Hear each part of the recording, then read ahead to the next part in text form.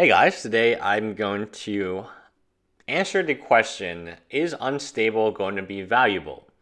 Now, I have played during Unhinged, and I have bought boxes of Unhinged as well as Unglued. Very interesting to know, Unhinged has way more value if you take the expected value per pack than Unglued. And why is that the case? Well, it turns out that there is only one difference, and the difference is in the land. Now you might ask, how big of a difference is the land? Well, the unhinged ones are $12 for an island, about anywhere between $8 to $12 for the various different ones. The unglued are anywhere between $4 to $8. So a 50% difference. One of the main selling points of both sets were not just the regular land, but the ability to get foil lands. These sets are not tournament legal.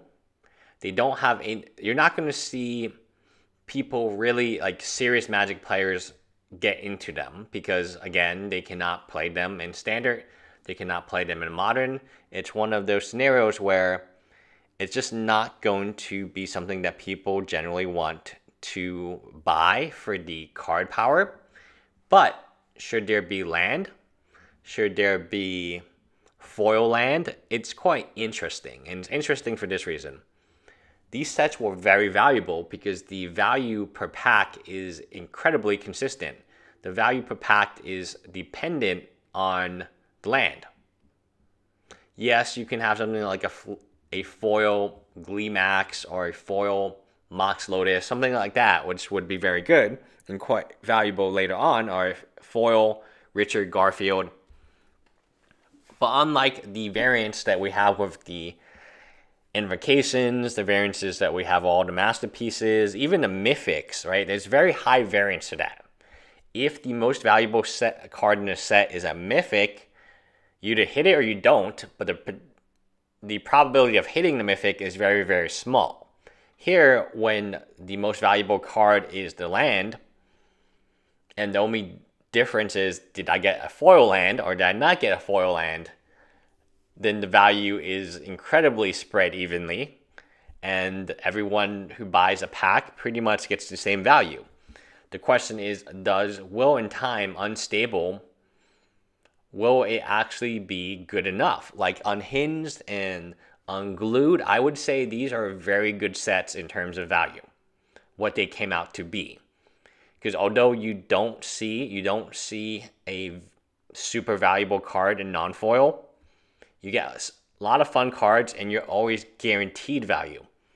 So as it goes, like $8 for Mountain is pretty good. As it goes, the only big variance factor is your land a foil? And if the answer is yes, you're looking at a pretty nice multiplier, right? Let's go ahead and let's go to the Zendikar and the Amonkhet and the battle for Zendikar. And let's talk about their lands. And I expected them to impact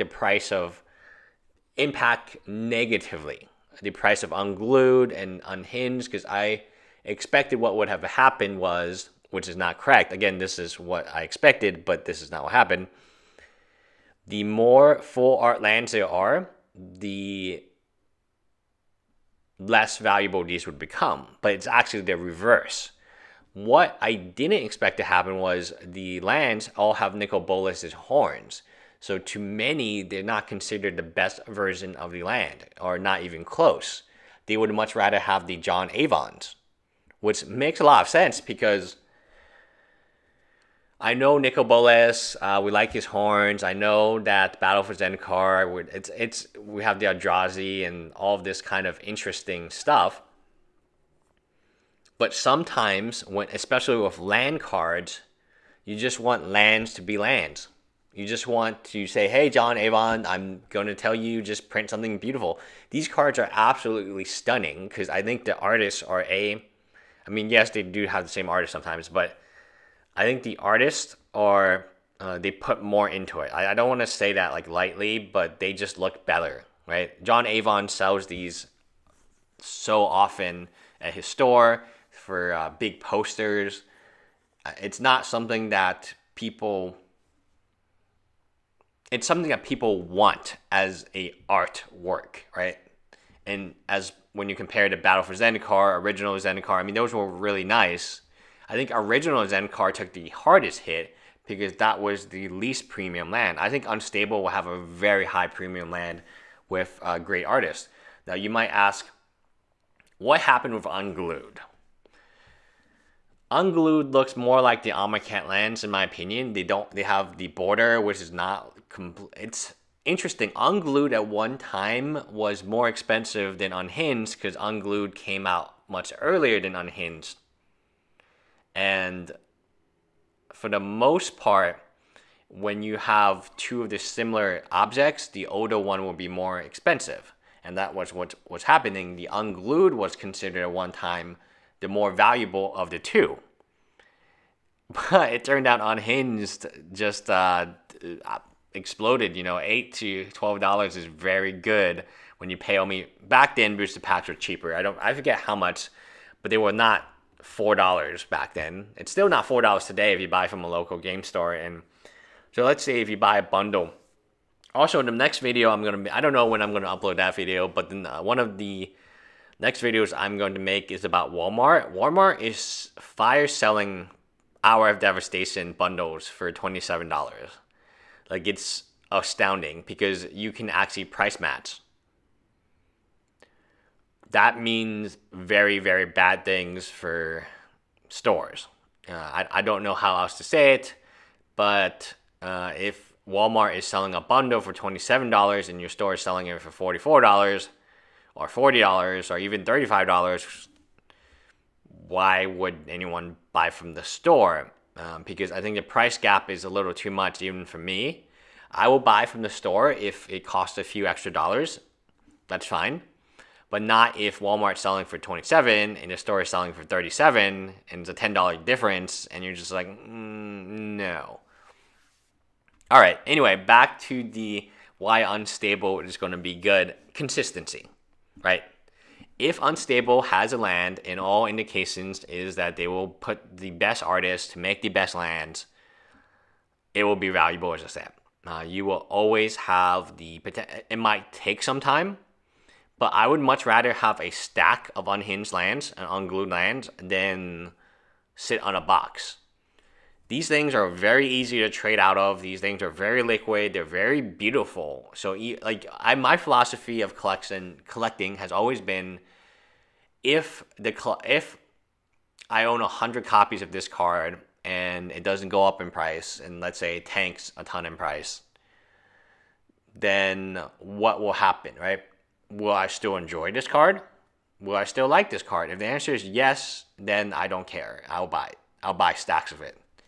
But if the answer is no, then I have to flip it and try to get out the card, which is currently everyone I know who has a large collection is in fire sale mode. And that is interesting because they're no longer playing Magic the Gathering. They're playing like Star Wars, Fighter something. They're playing like Munchkins. They moved on to games that I think are more adult games. Like, not to say Magic is not an adult game, but I'm getting older, right? And my friends want to play the Settlers of Catan, which I always liked, but I like Magic better.